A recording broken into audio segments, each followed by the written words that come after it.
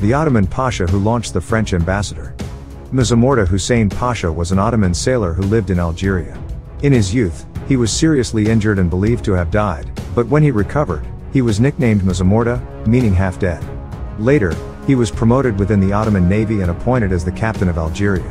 In 1683, when the French Navy attacked Algeria, Hüseyin Pasha became angry, and forced the French ambassador into the mouth of a cannon, launching him at the French Navy. The Ottomans emerged victorious in the French-Ottoman naval war, in which an ambassador was used as a cannonball and launched.